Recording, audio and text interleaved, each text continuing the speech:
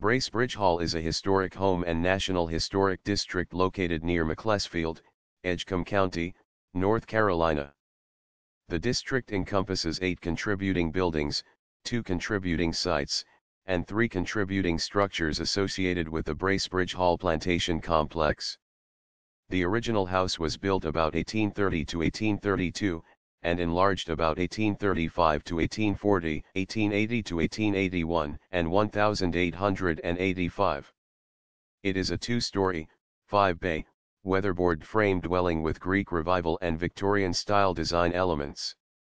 It was listed on the National Register of Historic Places in 1971, with a boundary increase in 2005.